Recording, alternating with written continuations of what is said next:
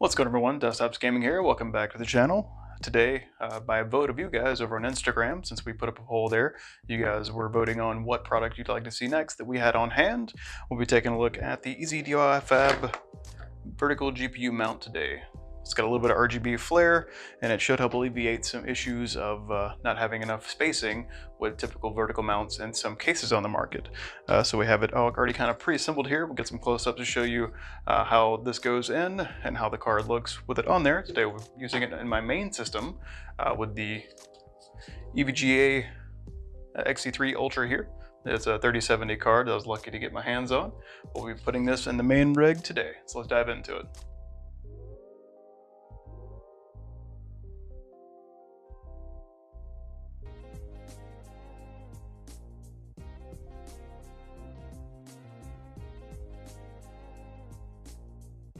Alright, so just to go over a few main components that the kit comes with, you can see I already kind of have the bracket set up here. You have your main PCIe slot with its normal lever here to load and unload the card. It has its RGB header here, and it lights this little white opaque bar here at the bottom. And it comes with a couple different mounting options. You have the bracket here that mounts to the side that'll actually take over the horizontal slots and turn them vertical, and then you can mount the plate here that actually attaches to those on the front or back side of it, so depending on which way it needs to go in the case. So it makes it pretty easy.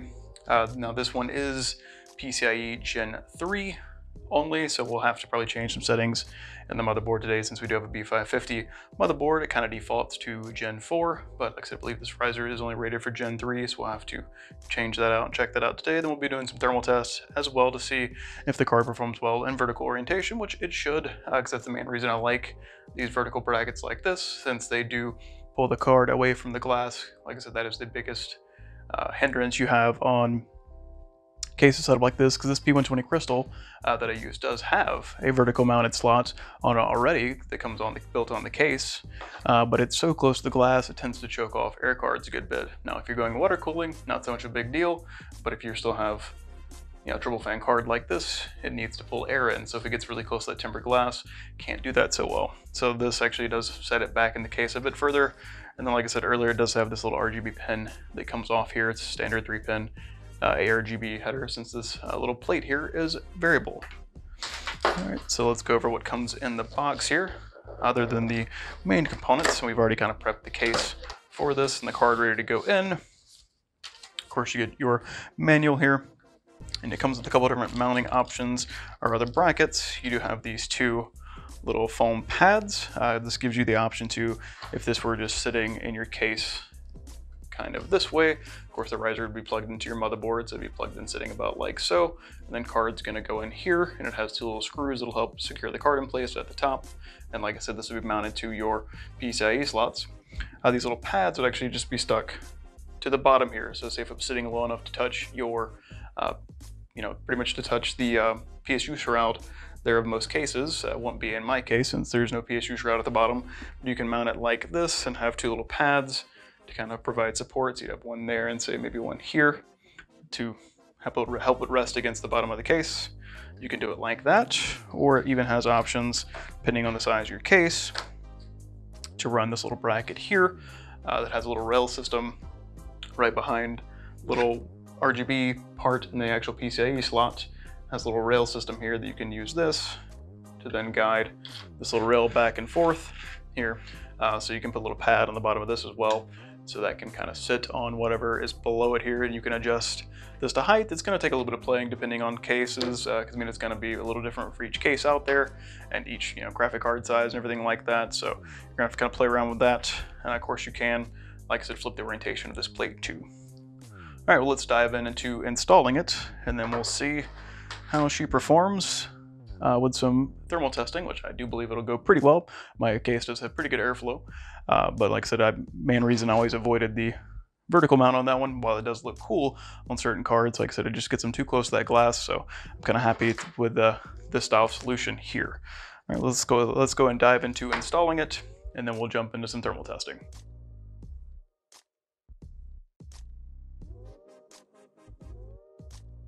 So we got everything installed and looking pretty good. Gonna take a look here.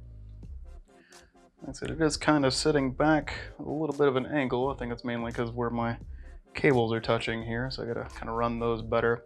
Now I will say, I might end up bringing a little bracket over here a little more.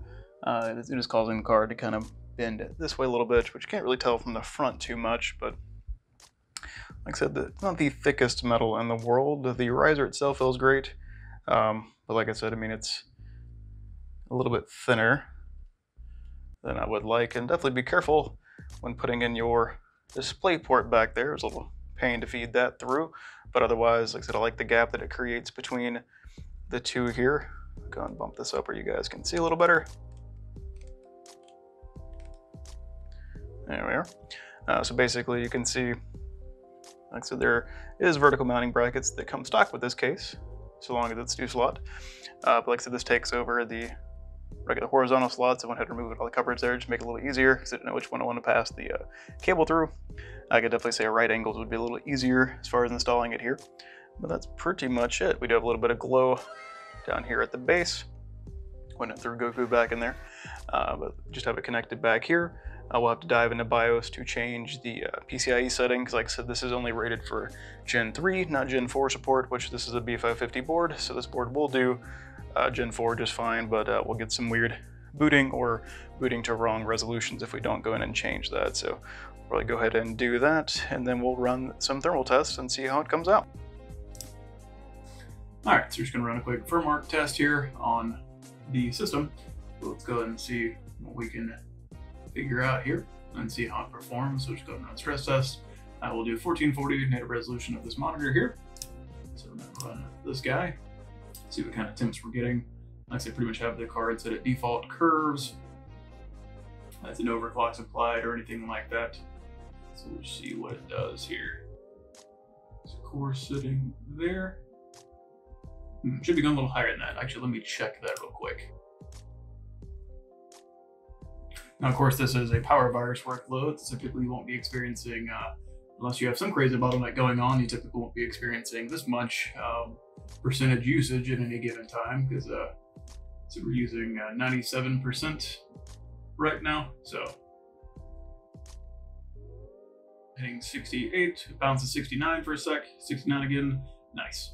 So it looks like we're gonna kind of level out there. Like I said, this card doesn't really tend to go much over 71 at the hottest that I push it, and that's after, you know, doing some crazy rendering or something like that for a long time, or all day working on a project, or anything that's heavily intensive in, say, After Effects, and after I've been working on it for a long time. Now this case does have really good airflow, so it's gonna all, of course, depend on a case-to-case basis, but definitely compared to mounting it in its regular vertical slot that comes stock on the case, this is definitely a lot better than that, since that vertical mount that's regular on the side of the case puts it so close to the glass. All right, guys, that about wraps it up. Hope you enjoyed the overview and review there. Like I said, you know, performed thermally just fine. Like I said, ease of installation was pretty simple, pretty easy mounting system, a decent amount of options there depending on, you know, what kind of case you have, what kind of card you have. So you definitely have a little bit of flexibility in the mounting on whether you want to put the mount in the front or the back to orient the card in different directions, or move it in or out of the case a little easier.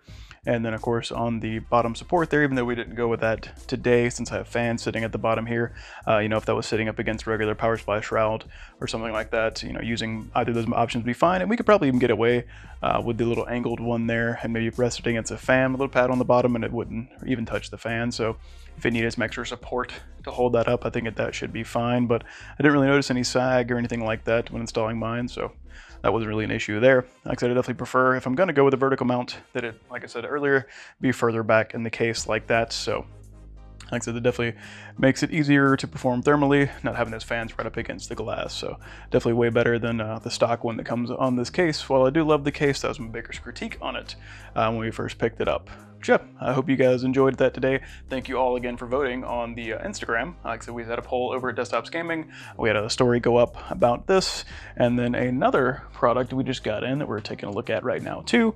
It's actually a pretty cool headset here from Edifier, their new GX. Like I said, these new gaming headset, extended mic and everything. It's got some active noise cancellation, works pretty well. Like I said, so we'll be doing a review on these pretty soon, but we did a poll over on our Instagram, like I said, for which one of you guys wanted to see first.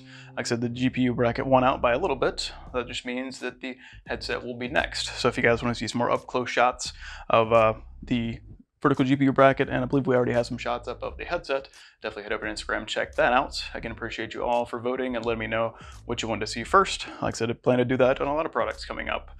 Like I said, so I believe the headset will be next. We'll be working on a review of those and kind of generally how they sound, how they perform, especially considering they were upgraded to our last head of our headset we got in. So that'll be interesting to kind of pair the two together and give you my opinion on those best I possibly can. But overall, spoiler alert, they do sound pretty good and a lot better than the original models we had, so definitely looking forward to that. But again, appreciate you guys for stopping by and checking out the vertical GPU mount. Let me know if you in the comments down below if you have a vertical mount in your case, or you use a different brand vertical mount like this. There's a few out there that do work pretty well. Like I said, I haven't seen many move to Gen 4 yet. That'll be definitely nice. I'll definitely be reaching back out to EZDIYFAB to see if they have a Gen 4 option available soon, because I like the overall look of it.